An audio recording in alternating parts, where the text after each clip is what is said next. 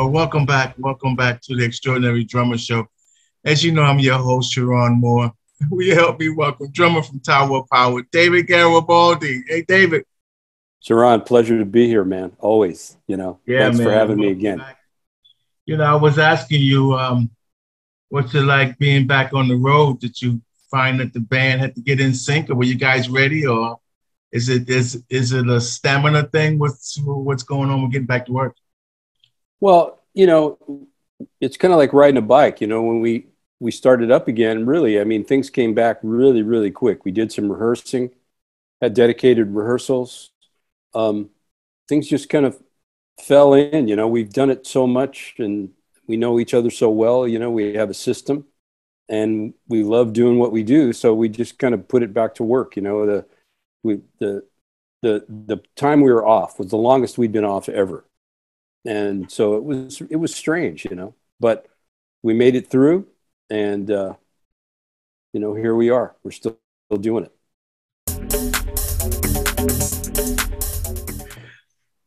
Let's do some rapid fire. This is gonna be fun. I get to do rapid fire with Garibaldi. Oh man. Okay, let's see if I can respond in a rapid fire way. Go.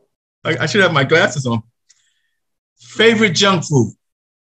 Favorite junk food? Well, I don't know if it's junk. It's chocolate. Come on, man. If you could have a unlimited supply of anything, what would it be? You say an unlimited supply? Right.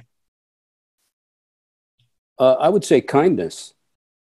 Oh, yeah. Don't you think we need a little bit of that these days? Yeah, for some reason, I thought you might say money. No, I got that. I'm cool with that. The other part that when you leave your house and you're interacting with people, that's the part that, I think is pretty important, Right there. Here's another one. If you didn't go to that James Brown sound check / rehearsal, how would your playing drums be affected today? Oh man, I don't know, because that kind of, I can't even answer that. I wouldn't be talking to you probably, I'd be talking to somebody else. I really don't, I don't know. That was such a huge moment, like kind of like that was where the heavens in a way kind of opened up for me. I saw kind of what I wanted to be and what I wanted to become. And then I just went with that. I just followed that inspiration, Scale of 1 to 10, how good are you at keeping secrets? I'm pretty damn good. Okay, here's one. I've got maybe another 3 or 4. It says, what does a person need to be happy? Well, it starts with you, and I think happiness is a choice. You decide that you're going to be happy. You decide you're going to be grateful. You decide you're going to be kind, all the things that are within your control. I can't control anything outside of me, but I can control how I am. And so I can choose to be happy. I can choose to be sad. I can choose to be angry. You just choose happiness, man. You choose what you want, make your life the way you like it to be. What's for dinner tonight? Oh, I don't know, because we're in the studio. Oh, so we're recording. So maybe food will be brought in or something. I don't know, man. I'm not going to be home where I can get mama's cooking. I'm not going to be able to do that, which I miss. My wife is such a good cook, I have no idea what it'll be, but I'll make a healthy choice. Let's put it that way. Okay, just a couple more. I love these because the fan says we want to get to know the drummer, and that's what my show was really all about. It's not as much about jobs as it is about humanizing the guys. It says that's what makes it extraordinary. Thank you, man. And people tell me it feels more like a hang than to do an interview. Here's one. Do you prefer match grip or traditional grip? Okay, so I started with traditional grip, and I did that for many, many, many years. And the early years with Tower Power, early records with Tower Power, back to Oakland. That was all like Match Grip, the early stuff, right? And then I was studying with a guy in the Bay Area named Chuck Brown in Oakland. And I started adding more drums. This is during the time that I was studying with him. And I had really developed the Match Grip, or excuse me, a traditional grip, really, really to a pretty high degree. And so I started adding more drums. And I decided that because I was adding more drums, that the Match Grip would be a better choice for that, for the evolution of my drum set, that then this would be the evolution of my grip. So I told my teacher, Chuck, that I had made this decision. And man, he did not like that at all. He was very old school, very traditional, in the way that he thought of it. He thought I was making a big, big mistake.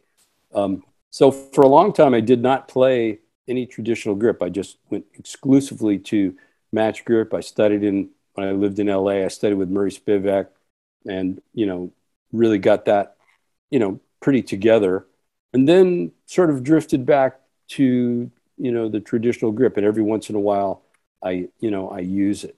But I would say predominantly now, the grip that I use is Match Grip. But I think that the traditional grip, there's a certain sensitivity that you get with the way that left hand position is,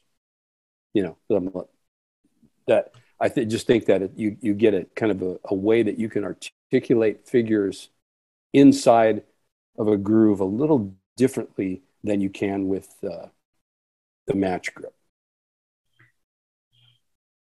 Okay. Favorite method book? Oh, I'm gonna say Stick Control, and the reason is because I've had it ever since I was a teenager, and then had the privilege of going through it cover to cover with Murray Spivak, and it was going through that book the way that we did was kind of like a milestone. Really, I look at it as like a milestone in my music life. I had never done anything like that before, and it built some things into my thinking and into my my hand technique, my hand approach that I couldn't have got otherwise. And we did Stick Control with Chuck Brown, but with Murray we went through the entire book, and he had a system, and it was just fantastic, So Stick Control, I still use it. I go through it still. I do random pages out of it, every week, not every day. Sometimes I'll do every day if I feel like it, but it's a staple kind of in my technique, training, and maintenance. Last four. Cake or pie? What? Cake or pie? See, now you asked the questions, man. That's not even fair. The reason I think about it is because my mom used to bake, and she was a really, really excellent baker. And so she'd bake these incredible chocolate cakes. And then her and my aunt were masters at apple pie. So those two things, man, I'm sorry. If it's good, it's over. Here's the only political one, then I have the last two. Roe versus Wade. Well, I think a woman should have a right to choose. Mm. I think that that's a basic tenet of life, is the right to choose whatever you're going to choose, just choice, right? That's me. Here's one. PC or Mac? Oh, Mac, come on. Come on, man. Who inspires you?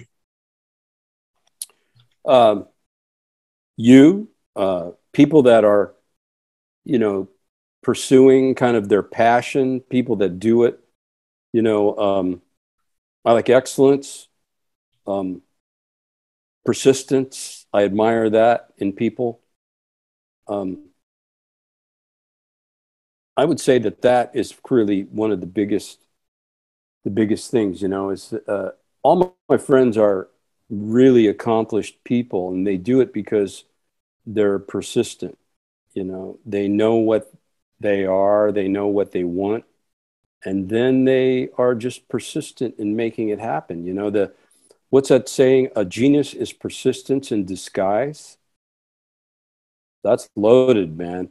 So, you know, we look at all these people in the world who do all this really cool stuff, and sometimes the thinking is, well, where is there room for me? You know, how could I do something like that? You know, well, you could do something just as cool and have it be your own. You know, be yourself, put your reps in, stay with it, do it till the grave. David, I thank you so very much for sticking your head in and coming back on the show, man. You're a beautiful man. Thanks for having me. I appreciate it.